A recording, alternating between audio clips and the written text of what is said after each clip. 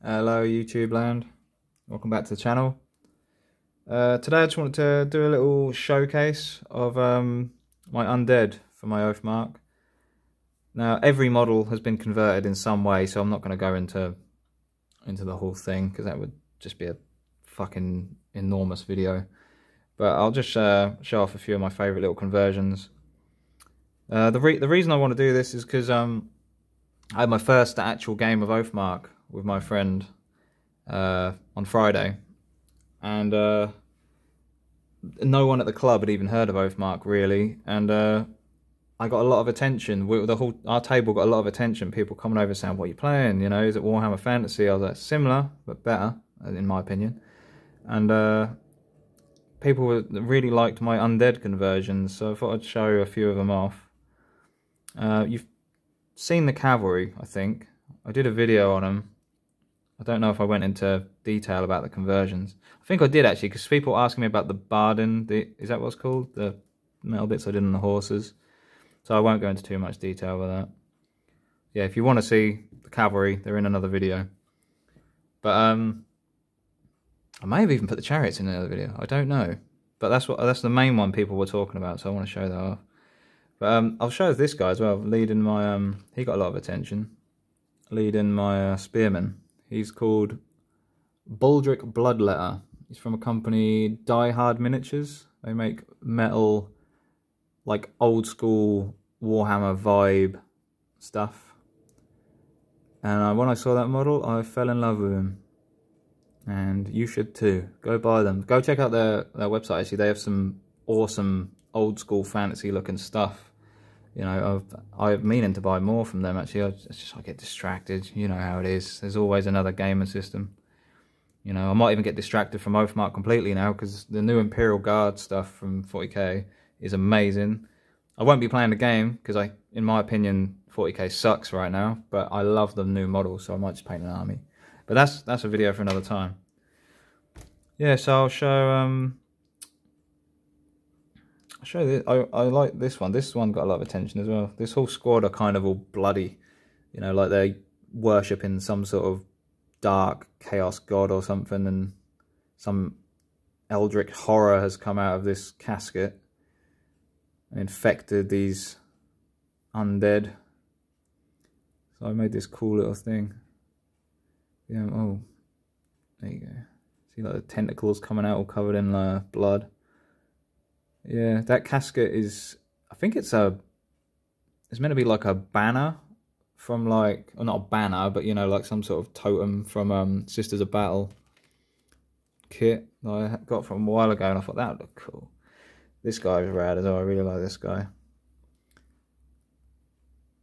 He's in some sort of torture device, but you know what? Does he look happy about it? I think so. You know how chaos works. They've been worshipping something naughty. This guy's pretty cool as well. Don't know what he is, but he's like I assume that's an orc skull from like 40k, so I thought he can be like, you know, an ancient dead orc or some shit. Just come out of the ground again, that's why he's covered in crap. This guy was an old Kroot, actually. An old Kroot I had in my bits box. Used some different bits from my bits box to make him. Half the parts I have no idea where they're from, so you know, that's a bit of a useless example of a conversion, isn't it? I do lots of the hoods, the cloaks. These are Oathmark skeletons, and I used the cloaks. I just shoved green stuff on them and stretched them out and waited till it dried, and it kind of looks like cloaks, doesn't it? And then the faces, I drilled the faces out and like just shoved stuff in them, really, like pointy things, and then covered them in a mix of I don't know what the colour's called. It's Games Workshop Blood. Whoops. What's it called? It's here somewhere. You know, that technical paint, Blood for the Blood God, and mixed it in with some like sand, and it makes a nice gloopy paste kind of, and you just slop it on, and it looks all horrible. Yeah, so that's them. My vampire, she got a bit of attention. I thought she was pretty cool, but probably my favourite model I've ever painted, actually.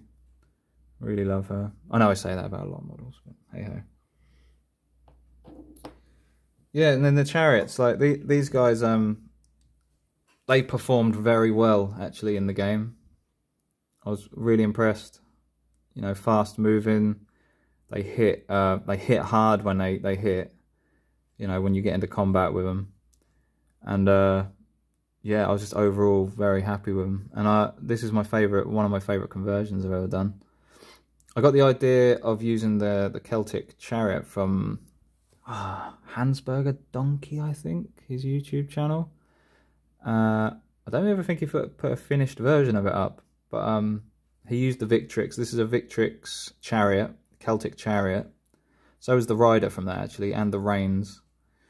And the horses and the wheels are from, I'm sure everybody has seen this kit, so this isn't going to be a surprise, from one of these. Even though the box looks brand new, I didn't buy it brand new, obviously. I mean, I didn't buy a fully new kit. I got a real knackered condition one and restored it, you know. But yeah, this guy, he's from Fireforge Miniatures. The body head GW, that is loose, brilliant. Arms are from my bits box, no idea where they come from. But yeah, the main chariot is the bit you want to know, isn't it? It's just, yeah, GW skeleton, horses and wheels, and then the Victrix chariot.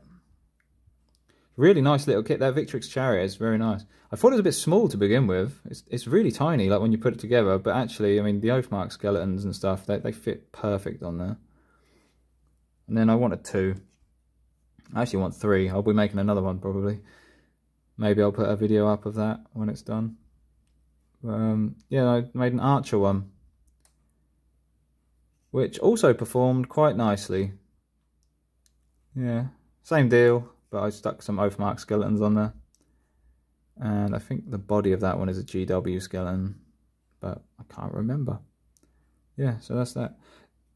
Side note about the chariots, I don't know if I was using the rules wrong, maybe someone can correct me, but it's been a while since I looked at the book because it's Friday, but they were really cool in the game that we played because you can shoot, then move into combat. So you take one of them, and they actually, every time he shot, he killed one of my spearmen. So I mean, it was handy. And then charged into combat and took out another like 3. Took out another 3 every time he charged it. Every time these charged, they did damage. They were brilliant, these chariots. Cavalry, he didn't do so well. Yeah, I pretty much wiped them out. In fact, I did wipe them all out, which was nice because he had a king in there as well, and I managed to kill him. Yeah, really fun Oathmark. I really enjoyed it. Yeah, so that's that. That's just thought I'd show off a bit of my undead, you know. Yeah, maybe next time I might do a little showcase video of my human army, because I have quite a sizable human force. And I'm working on some orcs next. Orcs and goblins. Because that would be rad. And in fact, I'm going to make a goblin chariot as well.